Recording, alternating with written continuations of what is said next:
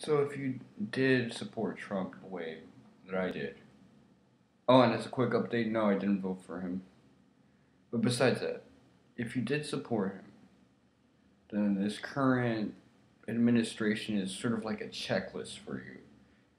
You're seeing lists of promises and that big 4chan you are here thing list, and you're thinking, alright, so for everything he does right, put a check on it. And the way I see it now, the healthcare thing, besides the wall, is probably the second biggest thing he's mentioned. And as of the past couple of weeks, it's been a big topic of discussion, especially the fact that Paul Ryan Care, which wasn't really seen as anything that much better than actual Obamacare, was a poor replacement, and it didn't repeal and replace the Affordable Care Act. And I forgot the name of the act, so let me look it up for a second, because I did read up on it.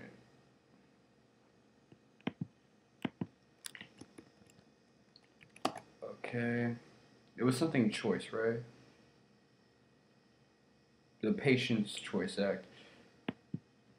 I'm gonna be honest, I read the long thing, the short thing, a couple of other sources, some of which were something similar but worse. And my thing is, in terms of rhetoric, it is better than what we have now. But that's rhetoric. That's not what it is in practice.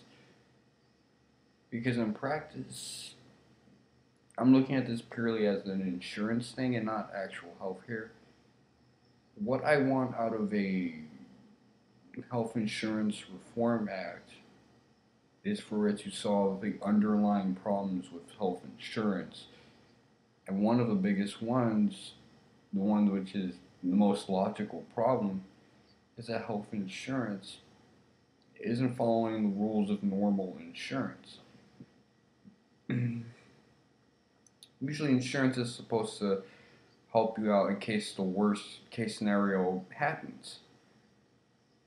Like, I remember every time I've talked about healthcare with other people in normie Facebook groups, they always tell me how American healthcare is bad.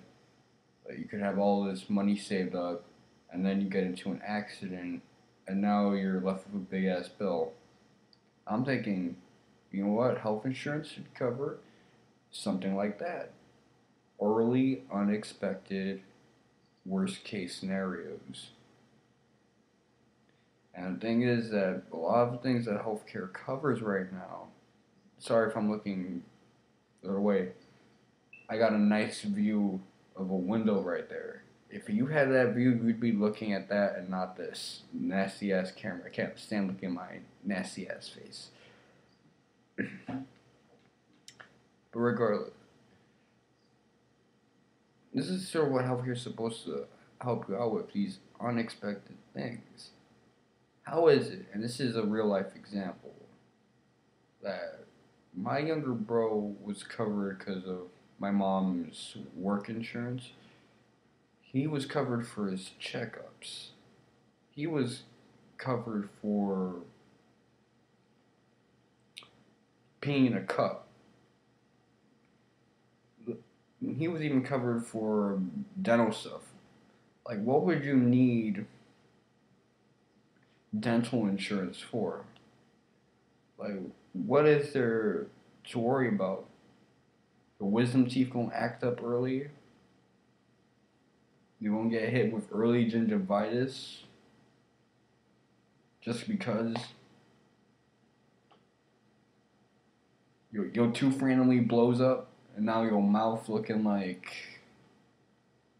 a chopped cheese? No. No. So he has all this covered. But then he's chilling in a Mickey D's one night, and someone comes and throws a caution wet floor sign on his head. He gets his head busted open, he's rushed to an emergency room and has his head stapled. Guess what? Insurance didn't cover that. So mom was left with a big ass bill. Now that's an emergency situation. He got assaulted. That's not just something that happens. That's not something you expect every year. And he was left with a big ass. We were left with a big ass bill. Now he didn't pick a fight with anybody. He didn't do anything of the sort. But the worst possible case scenario happens to him. He ended up in World Star World. That's why I don't go to Mickey D's. But Mickey D's isn't a legal risk for you to go to just because World Star stuff happens there. The food, that's another subject. You already saw Fat Sauce. You're not going to fall for the Super Size Me documentary meme. Regardless, that's what healthcare should cover. But, because that's an emergency right there.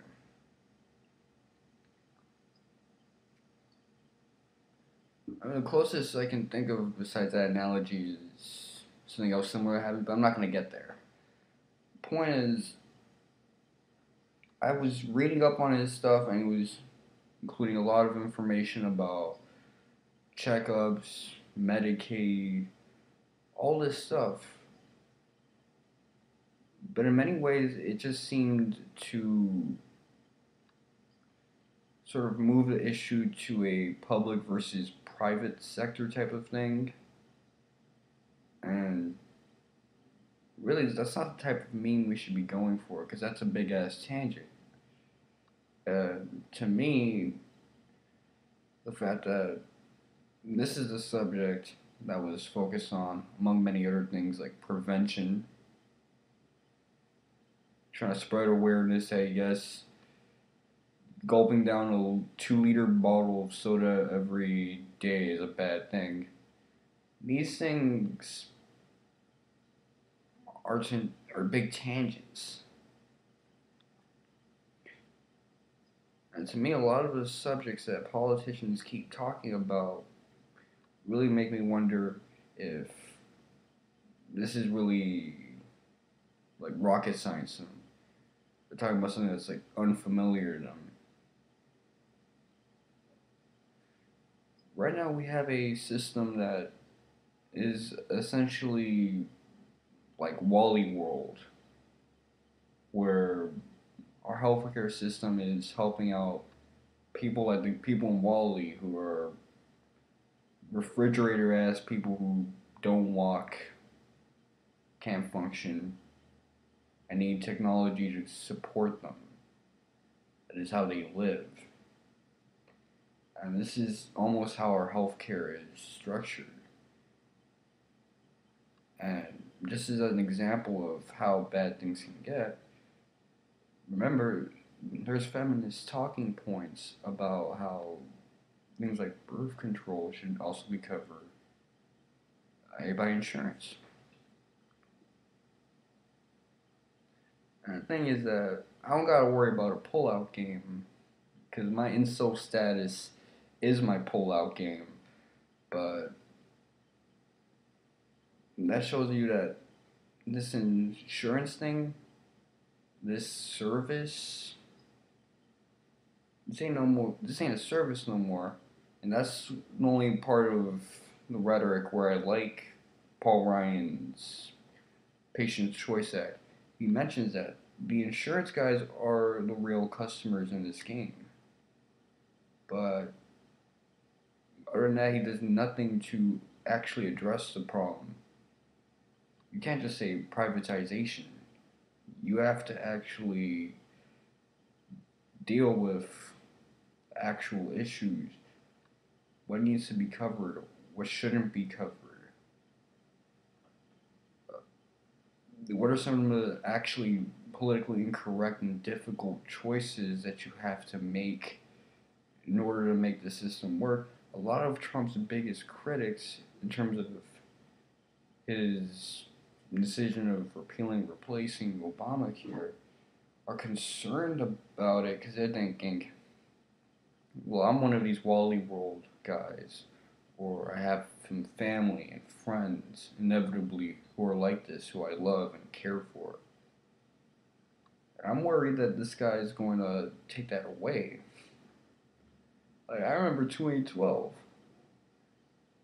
just hearing a Republican like Mitt Romney in the debates mention food stamps got all my hood friends shook. They're like, "Oh damn, you're taking away food stamps." No, he isn't. But this is the type of environment we're in terms of discussions. And I don't want to be an ANCAP meme guy. If we want to have a safety net, we can have a safety net. But this insurance system, as it is now, what it covers and what it doesn't cover is completely fallacious. Anyways, it's been Mr. Wonka 7. I'm hoping that Trump can give this shit a little bit of a remix, maybe listen to different people, and suck my dick.